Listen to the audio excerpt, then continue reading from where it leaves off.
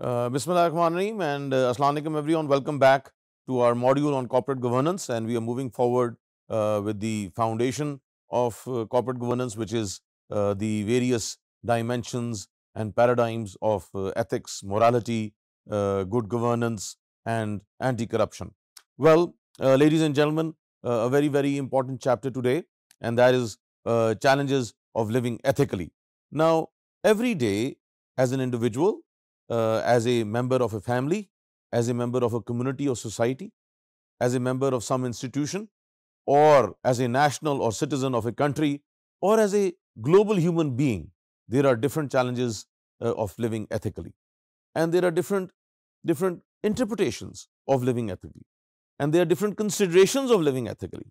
And all of this is affected by norms, by laws, by traditions, by culture, by religion.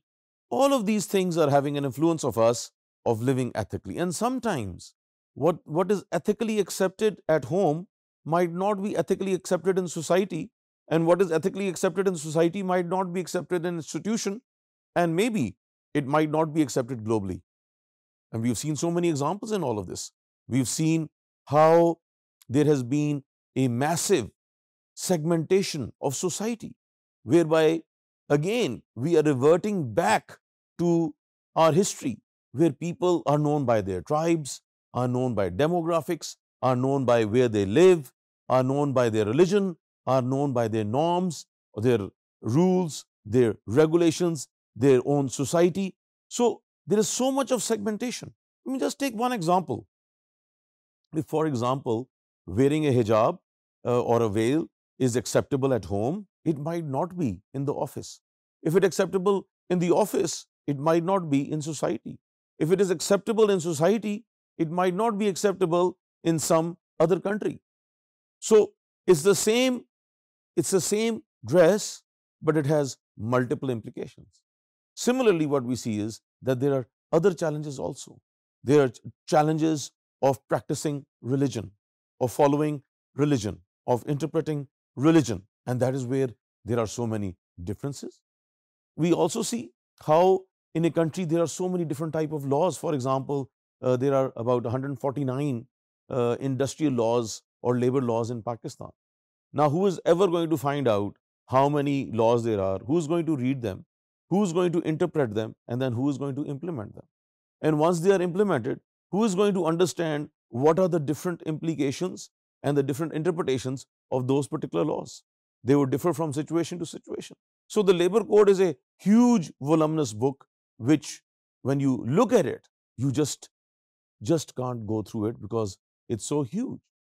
So similarly, there are different challenges. There are challenges of age, there are challenges of demographics, there are challenges of region, of geography.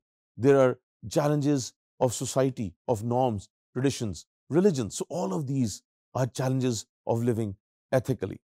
Many a times we are in a situation where we feel we should do something, but then due to some compulsion, due to what we say, कि लोग क्या कहेंगे syndrome, what will others say syndrome, we will not do it or we will be doing it. Even though we know that we should not be doing it or we should be doing it. Now, these are all challenges of ethical living. So, in the coming sessions, what we're going to do is that we're going to try to understand this in a better way. Try to see how things can be done differently and yet accepted. How my freedom ends where the freedom of someone else begins. That is extremely important. And that is what we have to comprehend. So, humans are ethical creatures by nature, guided through life by normative considerations. Even pre-linguistic infants exhibit signs of possessing ethical prototypes that become ethical after a long process of socialization. So, ladies and gentlemen, what we see is that even a little baby, even a little toddler has its own ethical considerations. It knows what is right and what is wrong, what can be done and what cannot be done. And it is through those different notions that he or she later on, through a long process of socialization, of interfacing with society, they understand that whatever their ethical prototype was, now it is a societal norm. whereby society also tends to accept it. So, therefore, even at an age when someone is not speaking, the ethical considerations and the ethical structure and matrix is being developed within that particular human being and is being developed in such a way that it would affect his or her life throughout. So, these are very, very important things. Actually, now research is saying that even when the baby is in the mother's womb, the child can perceive. The child starts developing the notions of the world beyond the mother. And in the womb, just based upon the different sounds and the chemical reactions of his or her mother, they are able to create an understanding of the world. And that understanding remains in the human being till his or her last day. So these are different challenges. What we see is that the perpetrators of atrocity typically describe themselves as freedom fighters or something very similar to this from their own perspective. Now, why is it that we see that some people who are called terrorists later on become heroes, or some people who are heroes later on become terrorists, or some terrorists later on become oblivious altogether? Now, all of this is circumstantial. All of this depends upon the circumstances and the experiences of an individual. And in all of this, what we see is that sometimes perceptions can also change based upon reality opening up in front of them. But most of the time, we remain glued to our experiences and what we have heard, observed, and felt throughout our lives. Even criminals have excuses for the crimes that they commit. So there is always that element of rationality which is put in, and based upon some form of rationale, people tend to endorse what they are doing, and they have an excuse for it. And therefore, they put a blind in front of their eyes, in front of their minds, which they tend to then not understand, even though it's so obvious right in front of them. But the obvious becomes the imobvious. The rationale becomes the irrational, and the irrational becomes the truth. So again, there is this immense state of confusion. And how do we swim through this confusion? How do we get a better understanding so that we can follow the postulates of values and ethics and morality and differ between what is right and wrong without encroaching upon anyone else? And understanding that yes, there's going to be a difference. And in that diversity and in that difference, there will be unity of humanity. That is extremely important, ladies and gentlemen. It is rare to come across morally exemplary individuals who try to convince themselves that they are morally bankrupt. This is an evidence that at a basic level, everyone seeks to be ethical. So it's very rare that people will start condemning themselves to be wrong. They will always justify themselves. They will always try to convince others that yes, they are on the right path and they are ethically correct, and therefore they stand on a higher ground. And on one side, it can be a dilemma and it can be a painful truth, and in some cases it could be a tragedy. But on the other hand, it tends to reflect that at least everyone wants to be ethical.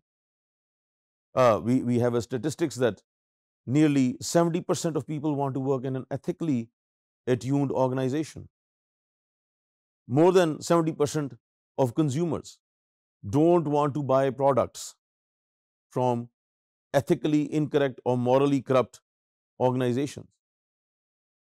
So these things are there and show that we have an inclination of doing things in the correct way, rather than this general perception that you can do anything to be successful, that to be successful, we have to compromise, we have to find shortcuts, we sometimes have to tread on other people's toes or heads, we have to do something wrong to be able to maximize profitability, to optimize performance. But in the long run, ladies and gentlemen, It is always truth that wins. It is always honesty that wins. It is always one's sense of conviction and hard work and perseverance and grit that enable a person to win, to be successful in life. And with that success, also be content to move forward in a better way. That is what are the challenges of ethical living. And there can be a fudge factor, a term referring to the extent to which one can cheat and still feel good about oneself because of the pull of powerful countervailing desires. So we tend to fudge our lives. We live in an artificial bubble. We live in a glass house where we can ask that mirror, mirror on the wall, who is the most beautiful, handsome, and stunning of all? And the mirror would reply, you. It will make us feel good. It will make us be happy. But the truth is that we are lying to ourselves. So therefore, it is extremely important that we should not lie to ourselves. We should be truthful to ourselves. So at least we can discern in the right way. At least we can distinguish between good and bad, right and wrong, corrupt and incorrupt. Otherwise, we'll always be swayed by the flow of the water. We will be compromising on values, compromising on truth, compromising on honesty. And that would be the devastation of humanity. Therefore, we should try to stay away from the fudge factor and move towards the truth factor. And that is the real essence of life. Thank you so much.